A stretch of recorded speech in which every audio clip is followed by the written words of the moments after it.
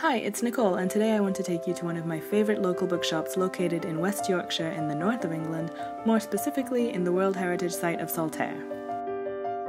Although London is one of the capital cities for publishing in the Western world, and it makes sense that so many booktubers are based there, there are also so many other great bookish places in the UK. The main attraction in Saltaire is the old textile mill right next to the river, which was converted into a quaint commercial centre in 1987.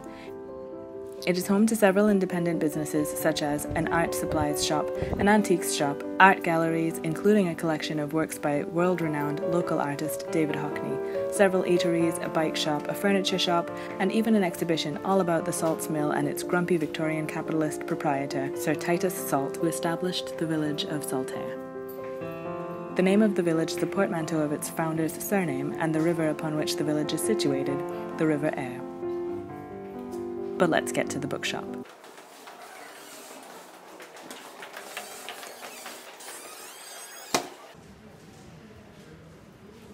It has a fantastic selection, from mainstream novels from all of the major publishers, to poetry, to reference books on crafting or space stations or nature, to self-development books, to children's books, to politics, to works from independent publishers and local authors. And of course, you can get bits and bobs like calendars and postcards and gifts too.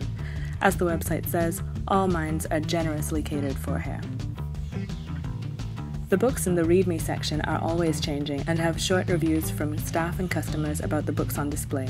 There's also a Read Me section for kids that has both kids' books and magazines, complete with reviews for each. The Salts Mill bookshop really works with the structure of the building, keeping its sense of history. Juxtaposed vintage and contemporary elements make it cozy and welcoming, but also new and exciting.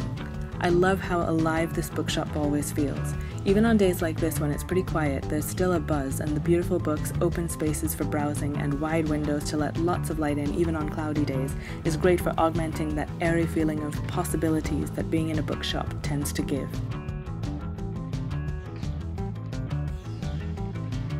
There are also several seating areas for friends to wait on you while you decide which 10 books you're getting this week. And I always have to make a quick stop to the round kids' books table, which is my favourite feature of the kids section. The books are always beautiful and fun.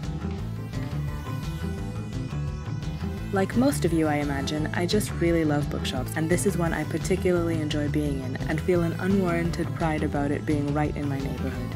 It's well curated, and I am always pleasantly surprised and tempted by its wide selection. If you're ever in Saltaire, it is definitely worth a visit.